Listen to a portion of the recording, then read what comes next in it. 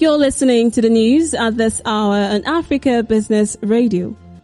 Oando Plc has commended the Nigerian National Petroleum Corporation for spearheading the Ajaokuta-Kaduna-Kano gas pipeline project and others aimed at developing critical infrastructure in the country.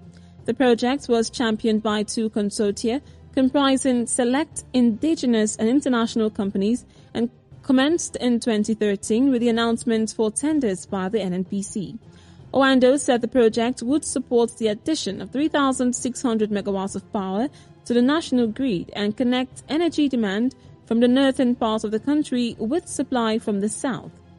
The group chief executive, Oando Adewale Tinubu, said as a company focused on driving indigenous participation, they have also been proponents of public-private partnerships in accelerating the actualisation of the nation's goals. And that was the news at this time on Africa Business Radio. You can continue to listen live online at www.africabusinessradio.com or via our mobile app. Thank you for listening.